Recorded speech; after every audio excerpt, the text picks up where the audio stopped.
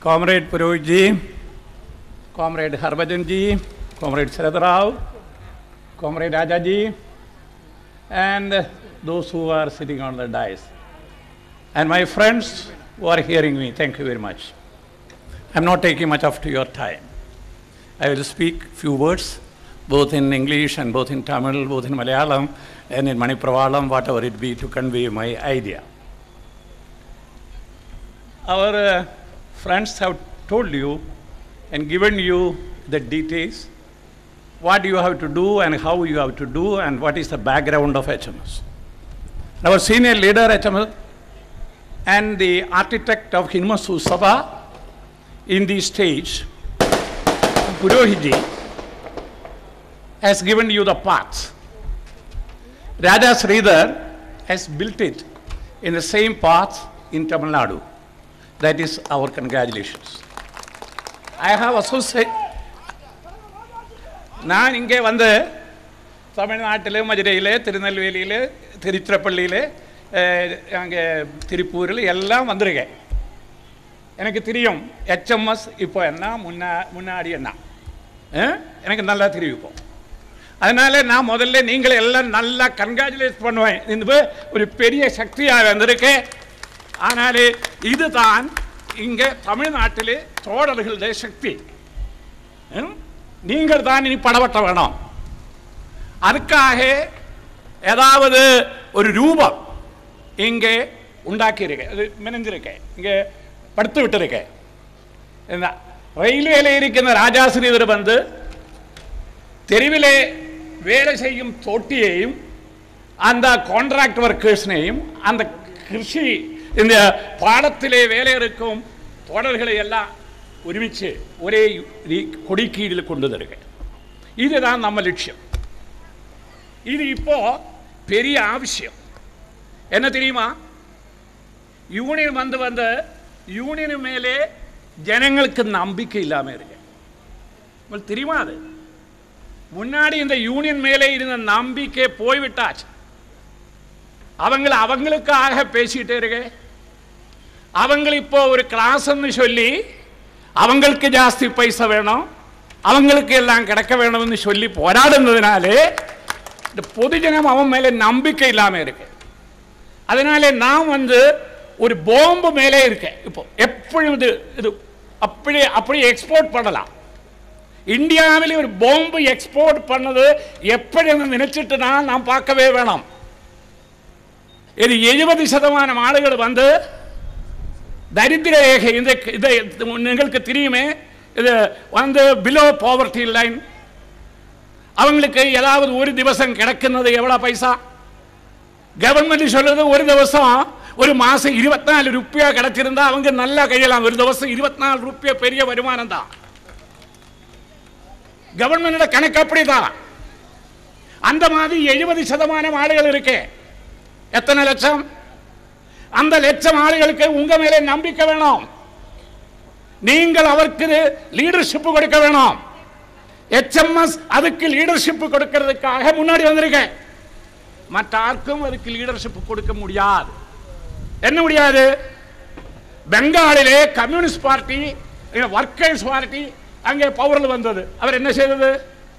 சிங்கூரிலே இருக்கும் கிருஷிக்கார் அவரை மற்றும் அடித்து விட்டு அவருடைய லேண்ட் எல்லாம் டாட்டாவுக்கு கொடுத்தது. இல்ல, அந்த மாதிரி எந்த இடத்துல நீங்கள் பார்த்திருந்தாலும் தோழர்களுக்காக ஏழைகளுக்காக படவட்ட வேண்டும், ட்ரேட் யூனியன் இல்லை.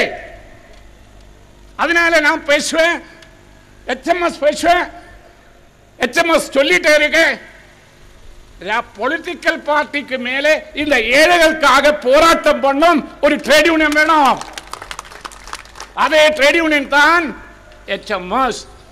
அதே ட்ரேட் யூனியன் தான் ரயில்வேயிலே உத்தியோகத்தில் இருக்கும் ராஜா ஸ்ரீதரும் அவங்கள கூட்டாளிகளும் வந்து இங்கே லீடர்ஷிப் பண்ணுவது யூனியன். அதனாலே இப்போ ஒரு புதிய முத்ராவாக்கியம் நான் போட்டிருக்கேன். என்ன தெரியுமா? எல்லா யூனியனும் ஒன்றாக சேர்ந்து இந்தியாவிலே ஒரே ஒரு யூனியன் வேணும். நீங்கள் எக்ரி பண்ணுமா? எக்ரி பண்ணியாச்சு. அதுக்கு யாருக்கு அது முடியும்? யாருக்கு சொல்ல முடியும்? CITக்கு சொல்ல முடியுமா? முடியாது. ஐஎன்டியூசிக்கு சொல்ல முடியுமா? முடியாது. ஆருக்கு சொல்ல முடியும்? HMSக்கு மட்டும் தான் சொல்ல முடியும். அதனாலே HMS உதவி இந்த சமயம் நம்ம லட்சியம் ஒரே ஒரு யூனியன் இந்தியாவிலே பூரா வர்க்கர்ஸை சேர்த்து கொண்டு வர வேணும். நாம் அதுக்காக இப்போ ஸ்ட்ரகிள் பண்ணிட்டே இருக்கோம். அதுக்காக நம்ம யங் ஜெனரல் செக்ரட்டரி வந்தாச்சு ஹர்பஜன் சிங், அவங்க போராட்டம் பண்ணிட்டே இருக்க.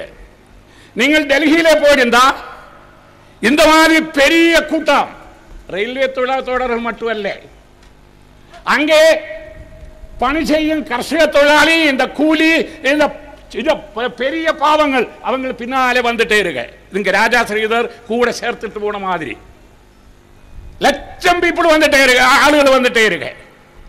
நீங்கள் கோட்டாவிலே போயிருந்தா HMSக்கு ஒரு லீடர் இருக்க, அவரோட பேரு நம்ம லேடி சம்பா வர்மா, முகேஷ் கால்வ், அவர் பின்னாடி பூரா ஜனம் ரயில்வே தொழிலாளர்கள் மட்டுமல்ல HMS பதாகையின் கீழ் வந்துட்டே இருக்கு.